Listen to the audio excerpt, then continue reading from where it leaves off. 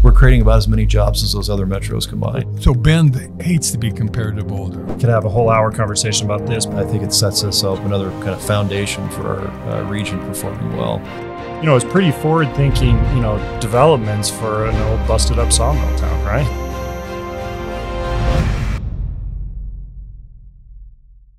So I'm here with Roger Lee. Thanks for coming in today.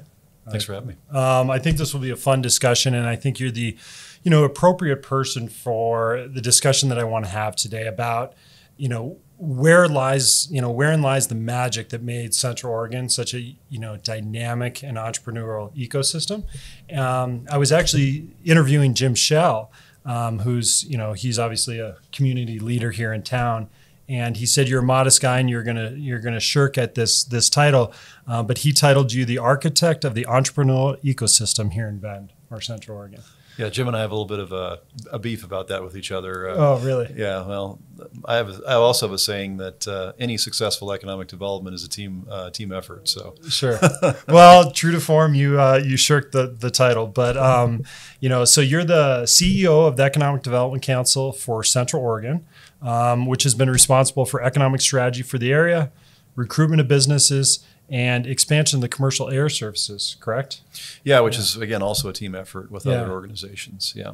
Sure. So obviously, Roger's at the forefront of what we're seeing here. So, you know, you're right in the center of that entrepreneurial world and all that collaboration that has made Bend so great. So, you know, Bend in Central Oregon. So before we get too deep into it, you know, I'd love to hear kind of what's your origin story for finding Central Oregon? You know, when did you know that this was going to be home? Did you grow up here? You know, how did you come here? Yeah, I think most people we talk to, they came here, had it on a list. That list included, you know, some peers that you probably see in your work as well. And we wound up winning on that list. And they said, okay, we're going to make a life here. And we're going to move here without jobs. I was one of those people that moved for a job. So I actually, one of the few, relocated from Northeast Oregon. I'm originally from Idaho. Okay. So I moved from Baker City to here to take on this job 20 years ago with Edco. Okay. Yeah. So, you know, most of the people that I find, you know, they came here to make their own way. They didn't have a job to come for. That's interesting. Well, you know, that's changing. There's a lot more people that are attracted to that, you know, that vibrant, especially tech and, you know, biotech world that we have going on right now. But, you know, 20 years ago, most people weren't coming here for a job. Yeah. And I had some affinity for the area. Living in Oregon and Baker City, I got to be friends with the people who were doing economic development over here. I actually did a little bit of business recruiting in the Bend area in Central Oregon when I was in Baker City, being that much more of a larger city at that time even. And so it wasn't, you know, completely foreign to me, but I actually visited here for the first time in the early 90s. Okay. And my brother had gathered the family at Sun River, actually, for a little holiday get-together, family reunion, and it was pretty interesting driving in. It's like nothing, Yep. And then all of a sudden, oh, there's mountains, oh, there's trees, and then there's a huge amount of traffic. This was prior to the Parkway being built. Okay, yeah. And I was like, where did all these people come from? Yeah. And you know, had a great time in Sun River, but I never thought I would actually live in this area. Okay, so kind of unexpected. So you live in Tumalo, right? I do. Yeah, you have a ranch out there. What's your family? Do you have kids? You know, yeah, I got a couple. Share a little bit with your background. I actually met my wife here. Okay. We like to joke with our kids until we took them to the for an anniversary recently and took them to the tavern. But we tell people we met in a tavern. Okay. It happened to be Pine Tavern, which is a well-established, you know, fine eatery here in town. Yeah.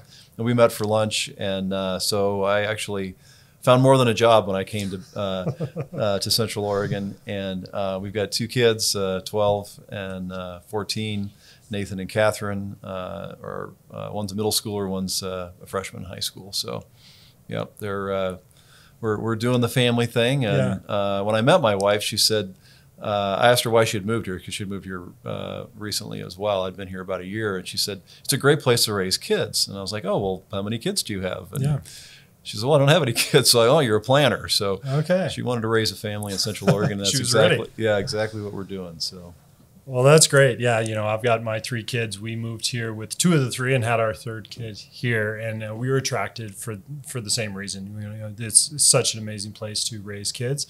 But what was so interesting about Central Oregon for me is that not only was it this beautiful place with natural resources from rivers running through downtown to snow-capped peaks in the back, but it was also the progressive business climate here that I had never seen in an environment this small. It's that lightning in a bottle. So here we are in Central Oregon. We've got 150,000 people out here in the middle of nowhere.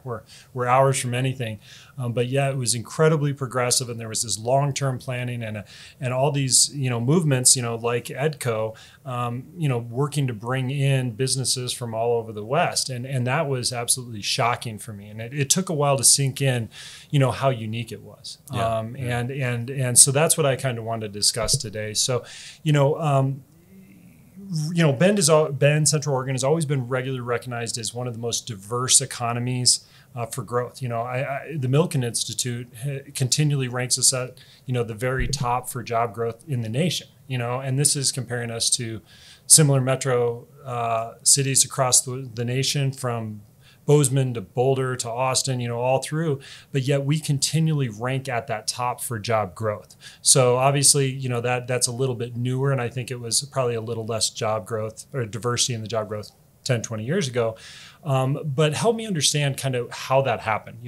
Something like that doesn't magically happen in the middle of Central Oregon. Yeah, we're getting asked about this in various parts of the country and world. Yeah. I'm actually speaking next week down in California, Okay. what's happened here. But more and more folks are saying, well, how did you do this? And I call it the 40-year overnight success. Okay. And the fact that really the groundwork was laid here a long time ago. And it really started off when we lost our primary reason for being as an economy. Our mills closed. Sure. We had a huge impact that was really out of the control of people locally to change it. And you've seen this across the West, where these resource-based communities either have or have not made a transition to something else. Yep. And in that period of time, folks that were in leadership positions here, both in the public and private side, said, hey, they're creating this new land use system in Oregon. It's going to be really unique in the nation. And one of those has a provision for creating destination resorts in the rural area. Okay. It's an opportunity to create a real high amenity, high quality visitor experience that most rural communities can't offer. And this was part of the land use laws that were put in the early 70s, right? Mm-hmm. Yep. Okay. Yeah, and so Deschutes County was one of the few counties to raise their hand and say, we want that. Yep. I mean, we want an opportunity to expose people from the outside to this area, and with the hope that we can build this tourism industry, but with the hope that tourism industry can build something else. Okay. So it wasn't just a ladder. Yeah, it wasn't just we're going to replace timber jobs with tourism and everything's going to be grand. It's more, let's expose people. We need a robust tourism industry to do that. Let's set up some mechanisms to make sure that's successful. Yep. And that is a means to the end. And I think that continues really today. It's not that we are trying to be a Tahoe or a Jackson Hole or Aspen Vale. We're trying to be a real community with both middle wage jobs, families, et cetera, which is very difficult in those other places where there's kind of a have and have not kind of a situation going on. Yeah, without question. Especially the real high end kind of destination resorts there. And it's just been fascinating to see how many people walk in our office. So we generate a lot of our own leads, but how many people that actually contact us and say, hey, I've been visiting this area for 10, 20, 30 years. Yep. And I've been trying to figure out a way to get back here. Yep. And I'm interested in moving my business. I'm interested in starting an enterprise. Help me out. How do I do that? Yeah, so this is a perfect time to talk about what is the Economic Development Council for Central Oregon? Is it public? Is it private? And what's your role in this ecosystem? Yeah, so we're fairly unique in the state. We're among a smaller group of economic development organizations. Most are public. Okay. So it's not unusual to hear people say, oh, well, what part of government are you? Yeah. But we're not. We're a private corporation managed by professional staff and led by a mostly private sector board of directors. Okay. I have one of the larger boards in the Central Oregon area. I think Okay. I have 46 or 47 board members currently. Okay. But they Wow. represent primarily business leaders. There are public leaders there as well. And then we do contracts with public entities, our cities, counties, to essentially offer economic development services locally. And so also relatively unique, I think, for organizations like ours. We have 6 offices in the region that actually implement economic development activity locally. So we help companies move, start, and grow here. Okay. And really, essentially, our charge from the community has been to, number one, we want jobs. We've had this huge in-migration of people that are moving here, many without jobs. And so it's trying to keep pace with that. Yep. But we also want a diverse mix of industries that are able to withstand the economic cycle better than we have historically here. Yeah. So, I mean, all kinds of good things in there that we could unpack, but, talk about, using tourism as a means to end to develop a dynamic job base, which we have now. I have never heard it phrased that way. And, it's interesting. A lot of these, smaller Western towns, which you reference, they only have 1 or 2 legs on that stool holding it up. And, I was back in Colorado when the economic, the Great Recession started in 2008, 2009. And overnight that, Steamboat where I was living became a ghost town. And, you'd walk into a restaurant and it would be completely empty. You would literally be the only person sitting at a table just because the only thing that they had going on in their economy was tourism. Yeah. And it works in good times, but it creates a service economy where there's not a lot of upward mobility for people. There were the have-nots, and then there was a definitive line in between the two. And what was frustrating for us as a young family is we would see turnovers of families every 24 months. They would come for the dream, for the lifestyle, struggle, get nowhere. They're living in a 1-bedroom condo for $400,000, and they finally throw up their hands and move back to Denver and give up. And to see these families disrupt their kind of trajectory was tough on us. And when we came to Bend and in the teeth of the gale of the recession, there was still money moving through the ecosystem. Yeah. You could see it in the restaurants. You could see it in there was construction going on. When I came here and I saw in Northwest Crossing, I saw, trusses being put on a house in 2009 and 10. We were probably one of the only places building houses. And prices were selling for way above, anything that was in other kind of peer markets on a per square foot basis. Amazing. Yeah. Yeah, so to see the dichotomy on what what you just referenced truly means was interesting. Yeah. And I think that roles of what you do, your role is hopefully is appreciated in the market. I know that's not your motive, but I want to, especially make this public. And, I work with a lot of people that moved to Bend for the first time. And Bend made its way, it made room for me. It makes room for a lot of people. And it provided a lot, there's, you were talking about, you're making sure that the jobs are here for when someone comes here, there's going to be enough jobs, and I came in as the naive person and say, okay, I'm going to make my way here. And of course there's opportunity and I can grit it out. But, to do that in a town where there aren't councils like Economic Development Council, thinking 10, 20 years ahead of me, I can only go so far. So, I just want to kind of express gratitude. And I think there's a lot of people that are new to town that really need to recognize kind of all the foundation that was put in place. And that didn't obviously happen overnight.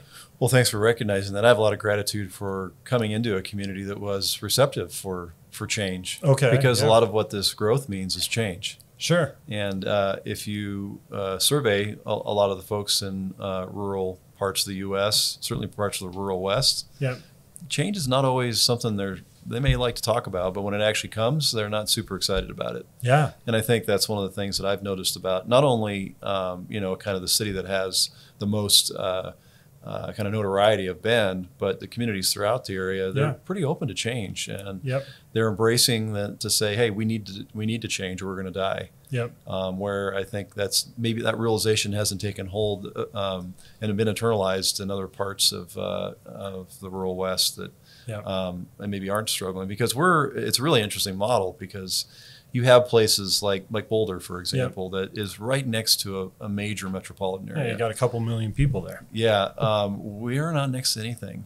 Yeah, we are quite kind of aware, out here on our own. And I was certainly driven home when I first visited the area, and had my 4-hour commute through nothingness. Sure. To get here, is that we're kind of on our own. We're kind of need to self-determine. We don't have a lot of political clout. Yep.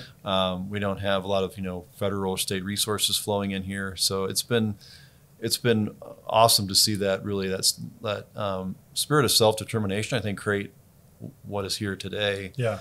And really what is with this organization too. It's like, hey, if we want to go do something, let's just go figure it out.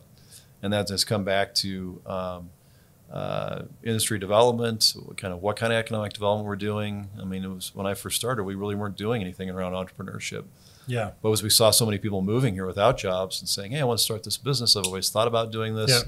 Yeah. We realized quickly we didn't have the resources around to really support those businesses, especially like maybe some of our peers in larger cities had. Yeah. And so it's like, well, if we're missing some of those elements, let's go out and see if we can create them. Let's get a group of experienced folks, which I think one of the things that's really grown upon me, because I didn't expect to be doing this work for 20 years in Central Oregon. Okay. I expected to be here in the kind of 3 to 5 year time frame, on to the next thing and the next community. But what's really grown on me is the people. Okay. It's a beautiful place. Yep. I knew it was a beautiful place, but I moved from a beautiful place. Well, there's a lot of beautiful places. Yeah, yeah there are, especially in my opinion in the West, but yep. Across this great country. But the people is really, I mean, you touched upon it, just the phenomenal talent that chooses to make this place home, and it's not a pass through for them.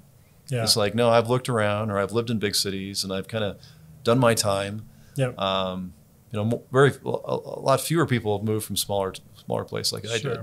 Most of them are coming from larger metro areas, and they're like, this is really what I was hoping that I would find, and what I found. Yeah. And this is where I want to raise my kids, or this is when I want to finish out my career, or whatever it is. They're not here for the short term. Yeah. Or if you're in the Bay Area, you're there to make some money. Yep. Save as much as you can, and then get out and maybe live life. Yeah. And you see that we see that with a lot of young families, but people here are pretty committed, yep. and then they're also willing to roll up their sleeves and do stuff. Okay. And one of the assets that we came around for those entrepreneurs that were looking to launch businesses is they didn't have all the answers. Very rarely do they in any market does a founder know how to do everything. And so bringing alongside some of those experts that were willing to donate their time is a big part of the support we've wanted to provide on the entrepreneurial front. And then obviously we need money, you need capital. Yeah. So where does that come from? Yeah. So, when we first got kind of exposed that this was something that we needed to invest time and resources into, you'd say, well, I know this person in Portland or Seattle, or in some cases it was the East Coast, go to Boston, or to find this equity capital, because it is a unique thing. You've got bank capital, and then you got equity capital, and they're vastly different. Sure. Different risk levels. Yeah.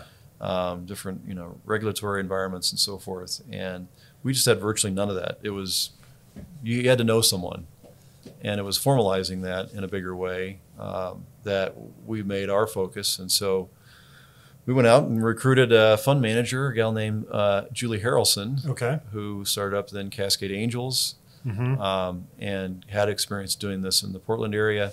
And it's now Cascade Seed Fund.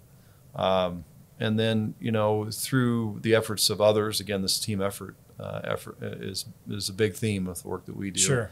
Volunteers got together, private business folks, and said, let's do this showcase of what's happening with early stage companies. We know we're small. Yeah. We're a little undersized, but let's make ourselves look a little bigger. Okay. And we'll have this investment conference called the BENDventure Conference. Sure. And which is now huge. Yeah, it's really grown over the years.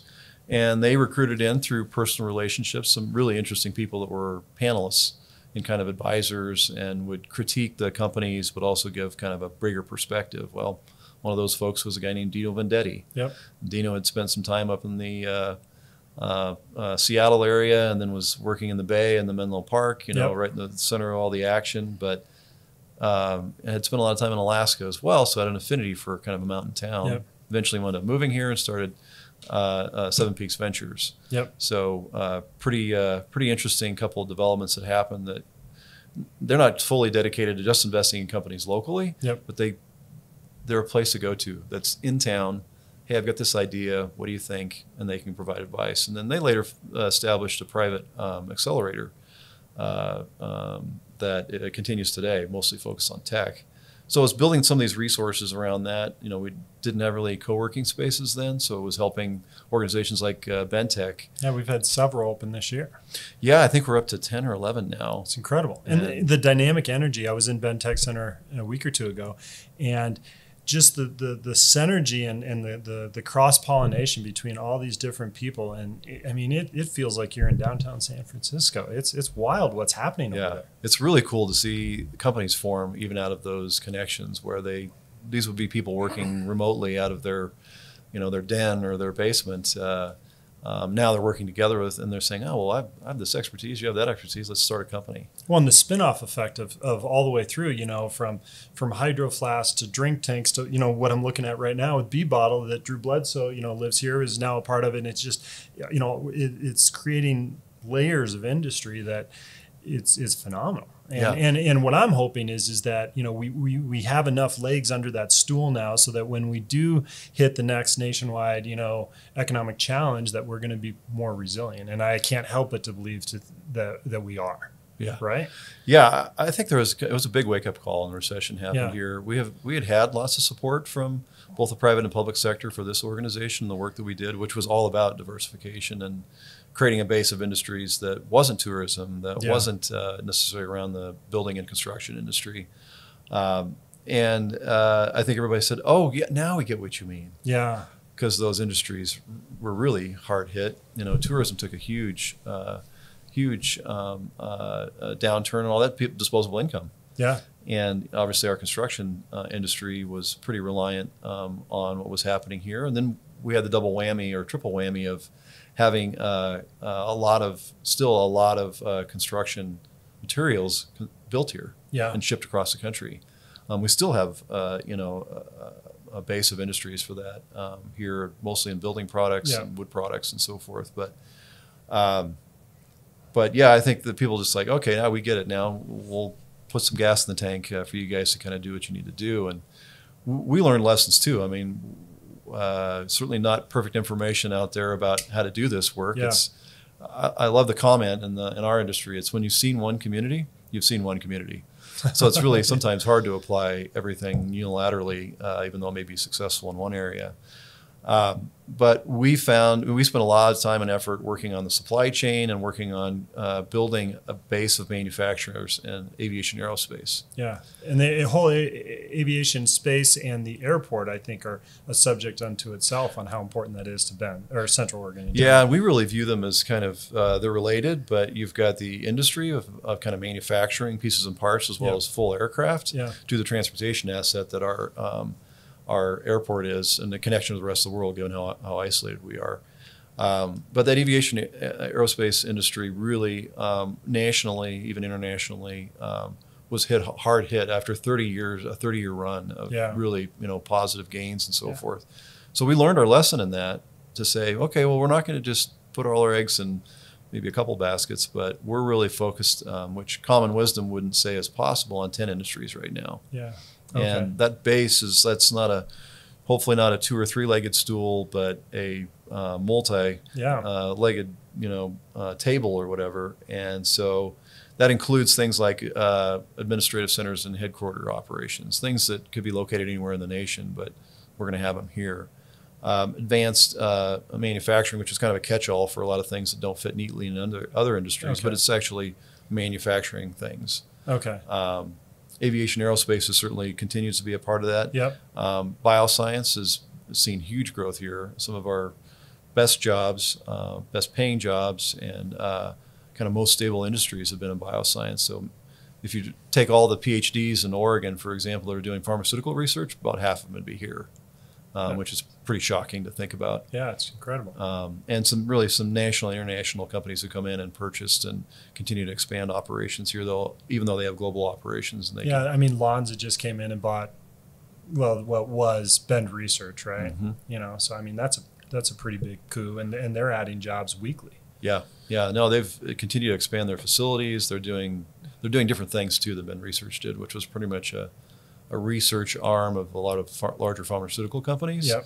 And now they're starting to get into some of that manufacturing or those are super prized jobs. And a lot of places spend millions and millions of dollars trying to recruit those industries. But the building products industry is still pretty decent sized here. Okay. And it's really grown up, with the kind of resurgence of the economy. Brewing and distilling is one that we're well known for. Sure. And it's a big, getting to be a pretty big industry with all our brewers and distillers here. And then outdoor gear and apparel is one that's it'd be fun to talk a little bit more about. Yeah, that one's growing a lot. Yeah, it's just or it's visible. Yeah. I think maybe I was doing some looking back on this in another talk I had to give, and 7 years ago I think we had about 24 companies here in that space, and now we're in the 60 to 70 range. 60 to 70. 7 years later, and some incredible. Some employment approaching 1,000 people, and a lot of those are smaller companies, but certainly the Hydro Flasks of the world and Roughwares and companies that really got market traction and built their brand make up a component of that, and it makes sense. I mean, we're here in an area where you can go test your product and kind of having the out in the elements. A new one for us is professional services. It doesn't seem all that intuitive, but more and more companies are exporting their services outside the area. It could be professional search. It could be even legal or accounting services. But we're seeing a lot of our companies actually have the majority of their clients outside the area. I know wealth management is one that's been around for a while. That certainly falls in that category too. And then specialty food, which is one that is a real enigma for me because we're high and dry. Yeah. We have a very short growing season. It's a great place to recreate, but maybe not to grow vegetables per se. Yeah. But we have these specialty food products cropping up, and there's almost 50 of those companies here now. Yeah. And then tech, of course, has been kind of got a lot of the headlines. Yep. But 130 tech companies here now. A lot of those in software, but exciting things happening even in hardware and semiconductor manufacturing as well. So it's pretty cool to have that, a town this size with that kind of a base, and to have at least 20 companies in each of those sectors. In some cases, over 100 companies in each of in those to really weather the next economic cycle when it comes. Well, I mean, I'm absolutely stunned. I didn't even realize the breadth and the depth of the job creation that we were seeing. I mean, even in real terms of job growth, not as a percentage of, I mean, aren't we competing with big cities like Portland as far as real job growth, not as a percentage of population, but as just a number of jobs created? Yeah, it's a great point that you make. And this is some of the information we share with the airlines when we're trying to recruit new air service. Yeah. Is we actually give the sheer numbers. The growth numbers are off the chart for us, and there's not a faster place as far as growth goes in the state of Oregon, and really we're among the fastest in the nation. Yep. When it comes to jobs and GDP growth and population growth, et cetera, even wage growth has been up there really high. But when you look at the sheer numbers, it's like, okay, we're smaller. Yeah. But if you exclude the Portland metro area in our own state, which is about 9 times our size, and still include the others, which total make up probably 7 or 8 times our population base, we're creating about as many jobs as those other metros combined. That are 9 times the size of ours. Yeah. I mean, it's stunning, and I would care to conjecture that at these conferences that you're going to, I mean, the tables, the tides turn, and I'm sure there's a lot of people coming to you and this ecosystem trying to learn some lessons. I mean, are we the shining star of job growth and creation at this point in the West? Well, you mentioned the Milken Institute. Yeah. And it's been going for 20 years. Their index that they really rank large and small metros, and they do it on this bundle of kind of economic prosperity or economic activity. Okay. Around GDP growth, around what type of industries, what is going on with wages, what's going on with employment, et cetera. Population is actually not part of that. Yep. And they kind of bundle that together and say, okay, here's an index for all these cities. I think they are tracking about 350, 360 cities across the U.S. and you wind up number one once. People are like, I've been there. Or I know that place. Yeah. You wind up 2 consecutive years, and I'm like, oh, what's going on there? They never had 3 consecutive years. Did that just happen? That happened this year, and I believe it will probably have a chance at a four-peat. Unbelievable. And it's interesting because the folks, I've got to know the economists at the Milken Institute, because we're like, okay, what's going on here? Yeah, sure. And they've done case studies, and I'd love to talk a little bit about that too, about what they see as different here than other places. But one of their key economists actually now works for the Heartland Institute. It's part of the Walton Family Foundation, Walmart. Yep. And they're studying. They're interested in the economy and what makes successful places, because they want obviously build successful communities that have consumers that can spend money, that et cetera, et cetera. So, and they've done a little different index. And they didn't group large and small. They took them all together. It's called the Most Dynamic Metros study that they've just released the first one of this last year. And so it's like 379 metros that they're looking at across the U.S. And Bend ranked number 5. And one of their key criteria, and the kind of premise that they have, is that it's different than the Milken Institute, is they are looking at the proportion of jobs that are from young companies. Portion of jobs from young companies. Yeah, okay. Which is something we saw when that's a leading indicator of where this is going. Yeah, we saw this in the economic downturn, that the companies that were creating the most jobs were all ones that were established 5 or 10 years prior. And so that's why we put a lot of our weight behind the entrepreneurial effort. And their whole premise is that, well, in the top 30, there's only 2 that don't have a real high scoring index on this proportion of jobs coming from young companies. Okay.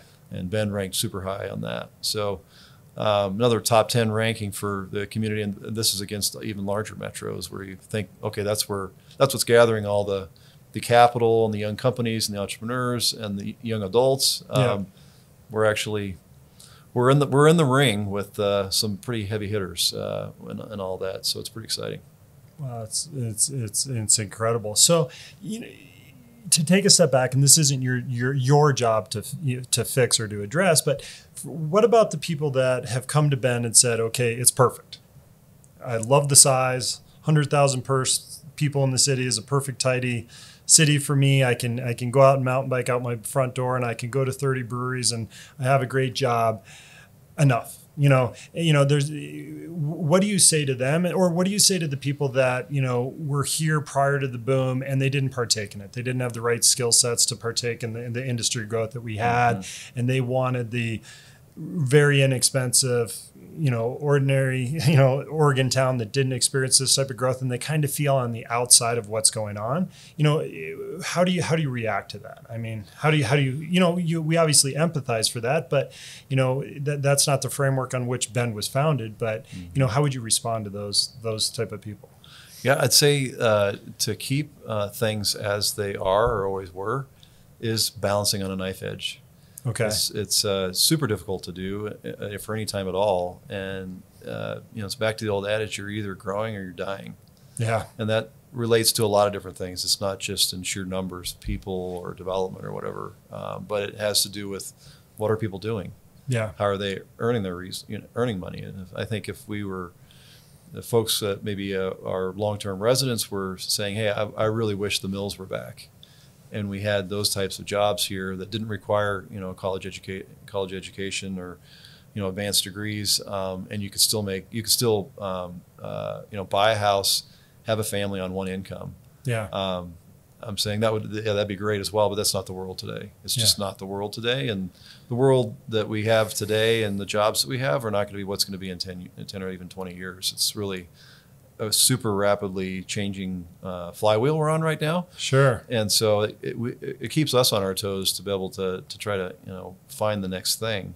But for those who have moved here and said this is this is the perfect ideal community, I don't want it to change, I would say, well, you picked it in a snapshot in time, and it wasn't this way 10 years ago. It wasn't this way 20 years, and it's not going to be that in the future. Yes, you may have more competition for your favorite fishing hole or your trail and so forth, but Whenever I go up on Mount Bachelor and I look down at the town, it's pretty hard to see it. Yeah, it just blends into the trees. It's you see the cinder cone of Pilot Butte, but that's about it. Yeah, yeah, and people have come from other communities like parts of California or Colorado and other areas that have grown rapidly, even Idaho, and they're like, well, I don't want that to happen. What happened? Sure. Well, number one, we have Oregon land use laws, which are incredibly progressive. I mean, obviously, there's probably some stumbling blocks. I was just talking to Kirk Schuller about it, but even he, CEO of the biggest land development company in Bend, is pro land use laws. Yeah. I mean, that's pretty unusual. Yeah, it is, because it definitely makes their job harder. It makes our job harder, but we really don't try to put our clients into areas that are already designated for development. Yeah. And there's this kind of concentric circle, methodology around Oregon's land use laws. But the reality is that 75% of Deschutes County, for example, is owned by the federal government, either the BLM or the Forest Service. Wow. And so that's really off limits for development. Yeah. So if you're worried about your open space, getting eroded in a major way, don't, because it's not going to happen. It's not going to happen in my lifetime. It's not going to happen in my kid's lifetime. Yeah. I mean, these are areas that are pretty much protected. Now, you may not be able to go to Sparks Lake and have that, magical experience where the only person on the lake. Yeah. You may have to go to those other lakes that, or maybe more off the beaten path. But I think that's one of the things that people say is unique about our region too, is that everything's so doggone close. Yeah. I mean, if you want to be in nature, if you want to be kind of in the mountains or in the desert, it's a 30-minute drive, if that. Oh yeah, maximum. Yeah. So that next lake is another 10 minutes away. Yeah. And I think in most frame of reference for people who are coming from other parts, they're like, that's not an inconvenience for me. It may be an inconvenience for the locals who are used to going to those spots and not seeing another person. But I'm sorry to say that's going to change. Yep. And there are lots of other parts of Oregon, not just in our region, where you can still have that experience that are not far away. Yeah. Because quite frankly, nothing is happening in those communities. Well, and I think so the way you just phrased that, if you're not growing, you're on a knife edge, and that, we're in a continual, mode of change everywhere, I think was one of the best descriptions. And I want to go back and kind of study what you said. But I'm in full agreement with that. I mean, I think that what we've got here is incredibly unique, and all the people that I've met that have been here for a long time are absolutely behind the change. Yeah. It's interesting because you might think the opposite. You might think, this, everything's terrible, but they're like, hey, growing up here, I didn't think I was going to be able to stay because there wasn't going to be anything interesting to do. Yeah. And with my free time, and then I couldn't make a living. Yeah. And it was hard, it'd be hard to raise a family. And I hear those stories from my peers in other parts of rural America where that's a real problem. I mean, for me, I'm biased, obviously, but I think the foundation of a real healthy community that has great nonprofits, that has public services and all that, is a super strong economic base. Yeah, and a base with jobs where people can afford to live. Well, I think what we have here is so incredibly unique. I think it's almost like, an educational process that I'm going through that, I assume other people will do as well, to understand how dynamic this is. My next interview on this is with Dick Koenig, who runs the Reach Another Foundation, and they're doing big things in Africa, and it's based out of Bend. Yeah. They're trying to, eliminate spina bifida in the whole continent of Africa based out of the brain trust of who they're working with and the financial resources right here out of Bend. Cool. It's incredible.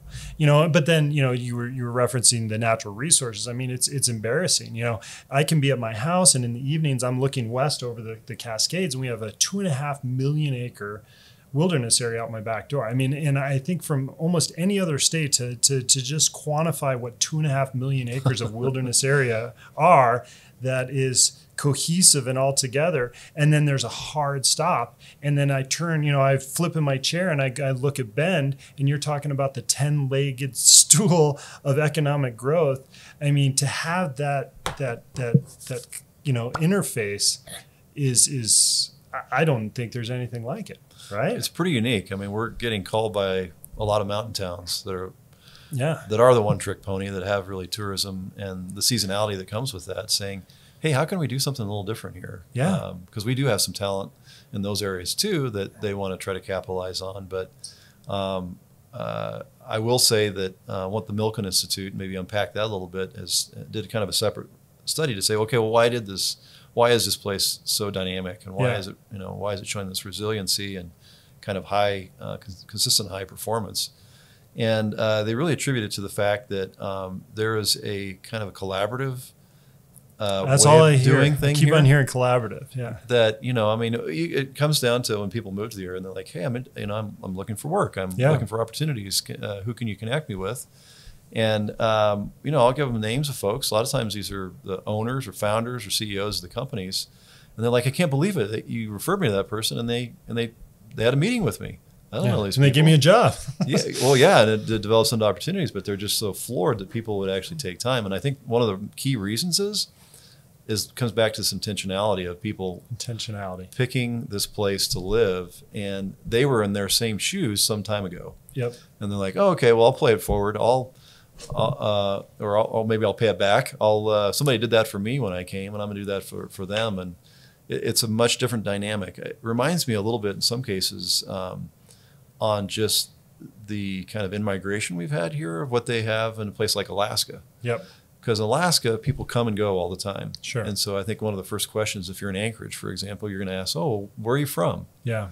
Because there's so few, local residents. Yeah. And people are coming in and out a lot for the energy industry.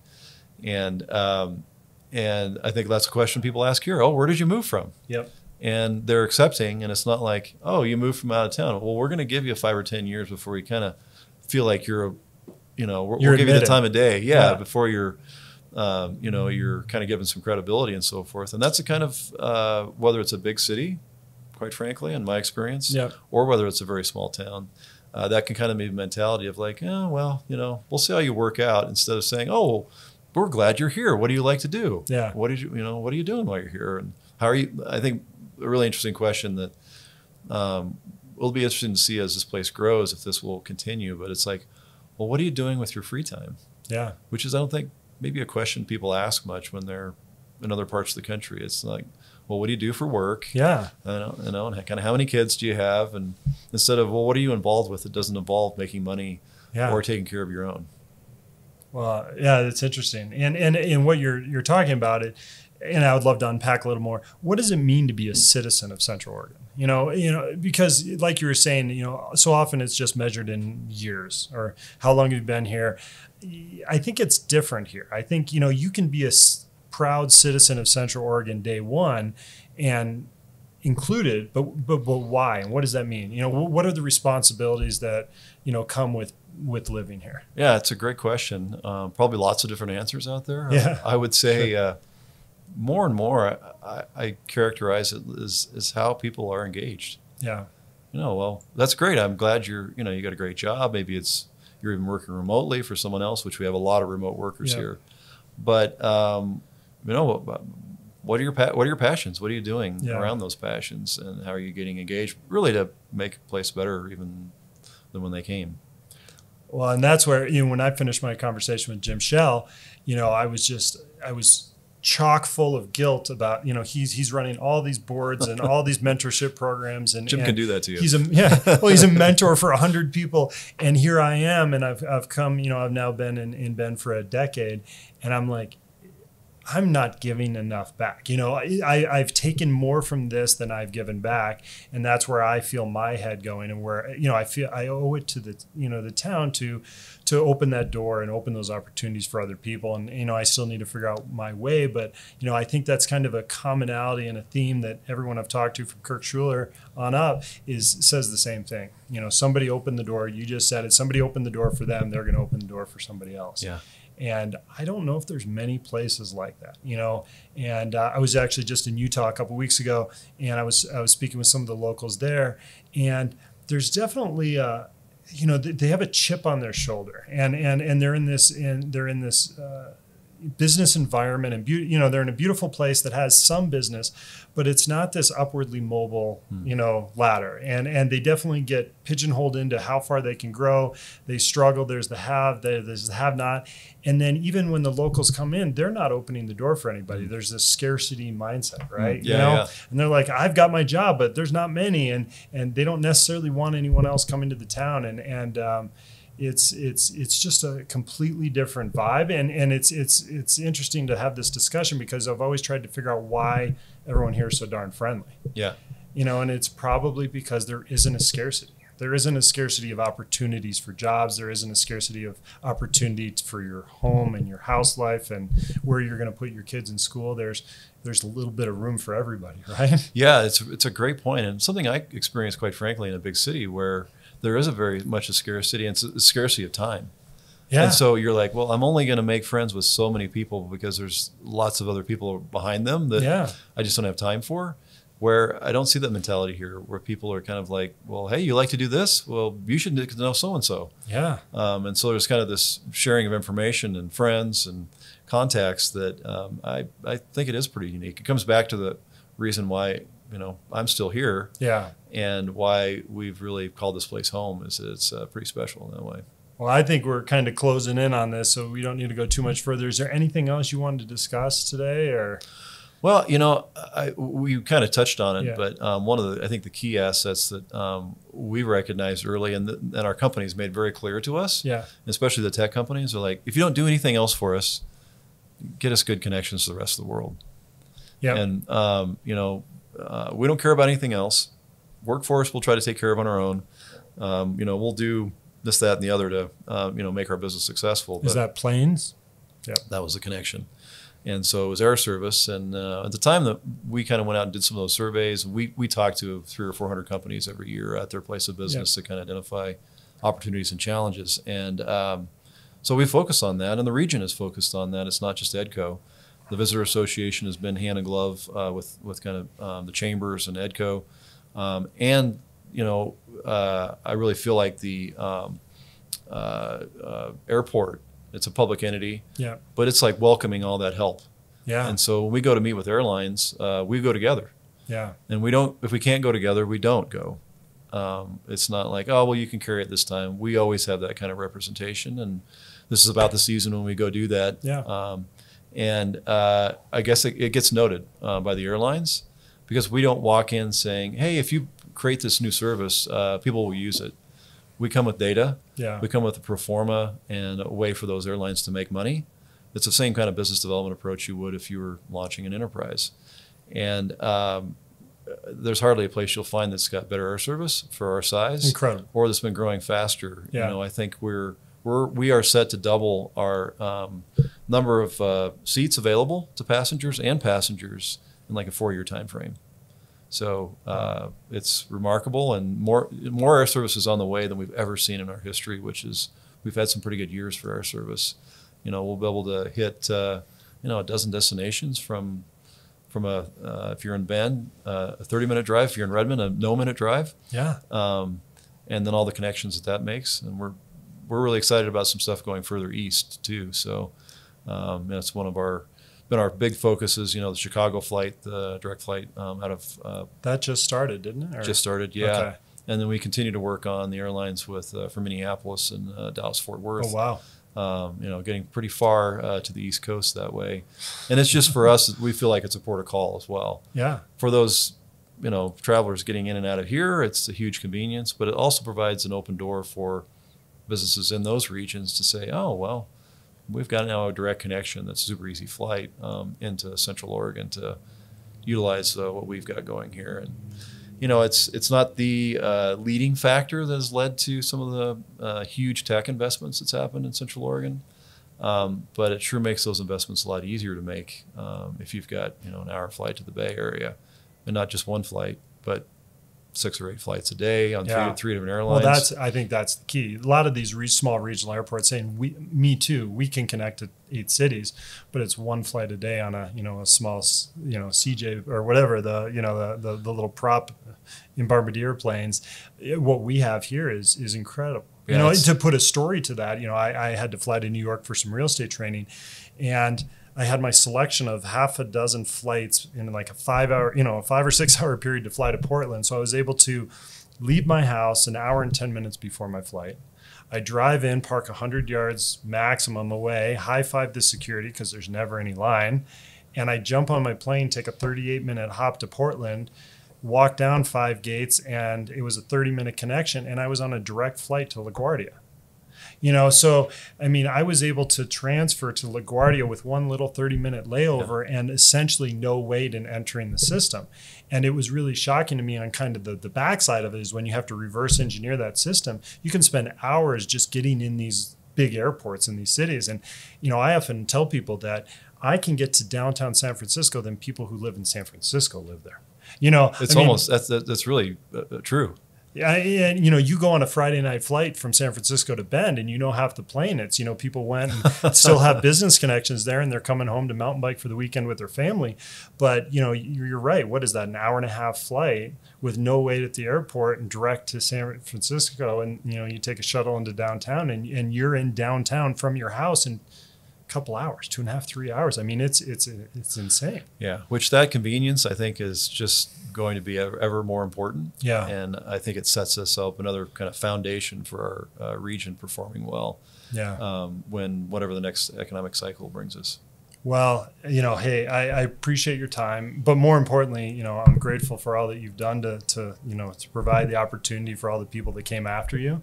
And, my goal is to try to pay this forward a little bit and, kind of help spread the word and just kind of, a gentle nudge to be grateful for all those that came before us and created that opportunity. Yeah.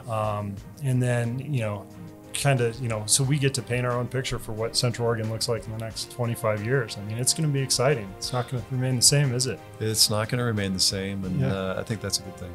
Yeah. Okay. Well, hey, thank you again. Appreciate your time, Roger. Thanks so much. Take care. Thanks for joining us. This is the BENDbeat, and until next time.